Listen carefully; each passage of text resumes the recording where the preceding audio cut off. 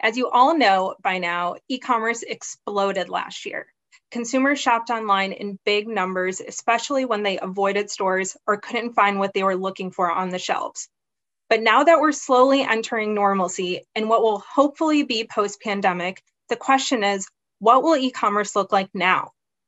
Before I answer that, let me give you a quick refresher on what we saw in e-commerce last year. In 2020, growth spiked up to 32% in the US. That was the highest growth in at least 2 decades. We also estimate that the pandemic fueled an additional $100 billion to the US e-commerce market and accelerated online retail by 2 years. In other words, it was a big year for e-commerce.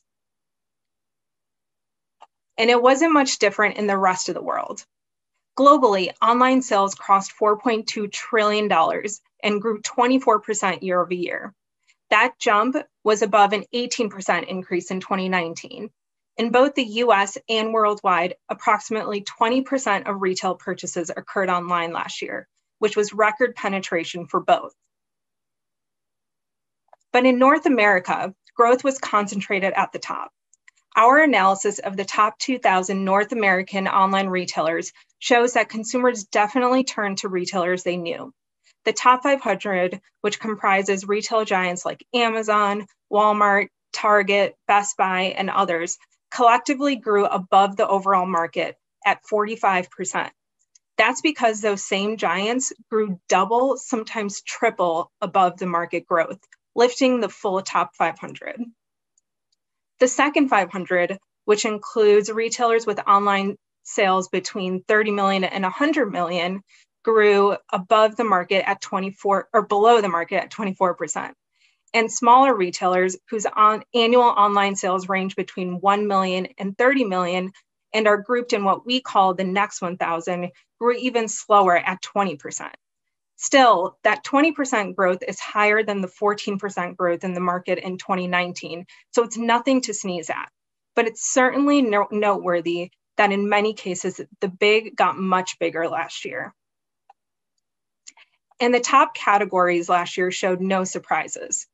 Food retailers grew the most as customers avoided grocery shopping in stores and purchased groceries online, often for the very first time.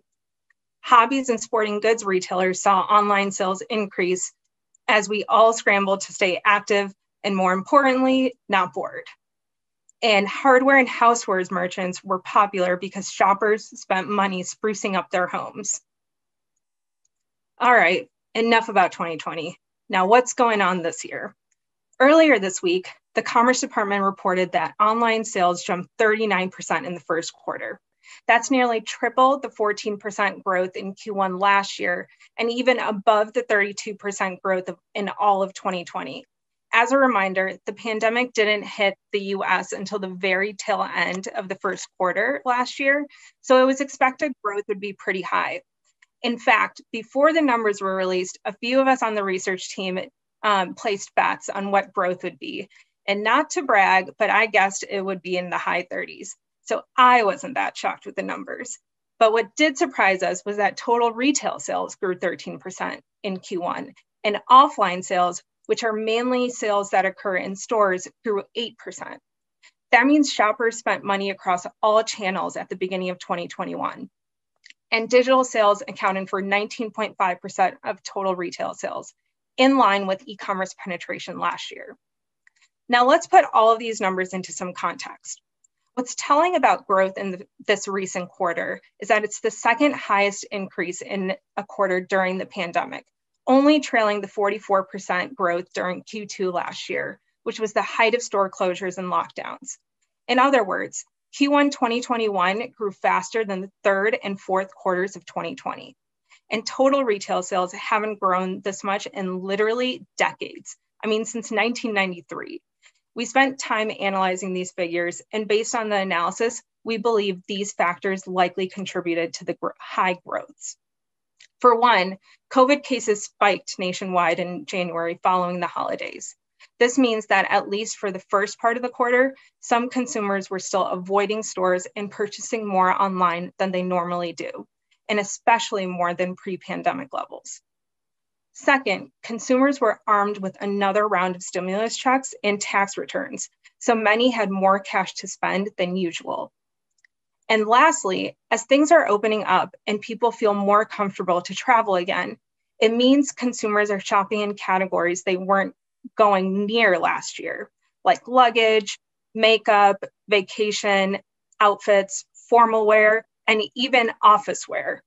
I think we're all starting to accept that we're going to have to change out of these sweatpants soon. All this to say, just because things like indoor restaurant dining and travel have opened up again, doesn't mean consumers aren't spending money on products too. And we're seeing strong growth among big retailers as well. Several retailers reported earnings in the last week or so with high Q1 growth. Amazon had yet another quarter with 40% growth. We're talking about a retailer that generates $300 billion, so its consistent increases are remarkable. It's important to note, though, that Amazon, Walmart, Target all operate their own marketplaces. So their growth, and especially Amazon's growth, is fueled by all the mid-sized merchants that sell on their sites. In fact, in Q1, marketplace merchants accounted for 55% of units sold on Amazon. That's up from 52% in 2020 and 44% in 2015. For many retail chains like Target, Walmart, and Home Depot, Q1 ends a month later than the calendar quarter. That means this quarter's growth compares to last Q1 that included a month and a half of the start of the pandemic. That distinction is important when analyzing these growth rates. So Home Depot, for example, whose 27% growth may seem low, that's on top of an 80% growth in Q1 last year. And Target's 50% is on top of a 140% growth in Q1 last year. This tells me it's very likely these retailers acquired new, loyal, and permanent digital customers in the past year. And that's probably true for many other mid-sized retailers too. New customers acquired last year won't just be pandemic buyers for a lot of merchants, which is great news. What's also noteworthy of these retail chains is stores played a key role in their digital growth. Take Target, for instance. In the first quarter, the retailer said 75% of digital orders were either picked up in store, curbside, or shipped from a store. Just curbside pickup accounted for 30% of Target's digital sales in Q1, up from 2% in 2019. Similarly, Home Depot reported that 55% of online orders were fulfilled through a store. This keeps margins low and profits high for e-commerce orders that typically put a strain on retailers because of shipping costs. And on this slide, you're seeing all these omni-channel services and how they grew exponentially in the last year. Looking at curbside especially, only 8% of the top 500 retailers with stores offered curbside in early 2020, pre-pandemic. And now more than half allow consumers to pick up products curbside. And this growth in omni-channel features may also have contributed to the jump in store sales. For example, consumers who are picking up an item in store may be tempted to make additional purchases while browsing aisles. And now on to the fastest growing categories in Q1. This is data our team just finished crunching yesterday, so it's super hot off the press. We were excited to see if purchase habits began changing in Q1. So far, we only note a couple of shifts among fast-growing categories. Food still tops the list, and sporting goods and toy retailers continue to grow fast.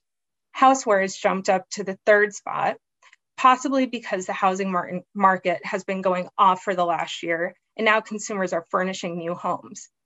Flowers and gifts also jumped up, but it's most likely because they typically have a strong Q1, with big holidays like Valentine's Day in the quarter, and this quarter's growth compares to a pre-pandemic Q1 last year, therefore resulting in a higher increase.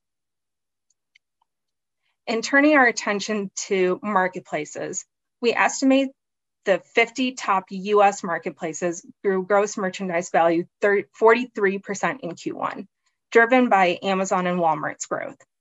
eBay grew GMV 27%, and Etsy, which has been growing super fast since the pandemic started, grew another 132% in Q1.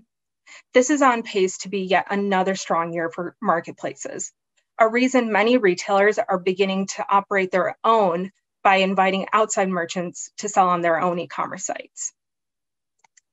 And finally, based on the first quarter's performance and historical trends, we project e-commerce will grow 25.1% this year. It's lower than the 2020 growth, but still higher than any growth since 2007. And based on our analysis, total retail sales will grow 7% and online sales will account for 22% in the US. And that's all for me.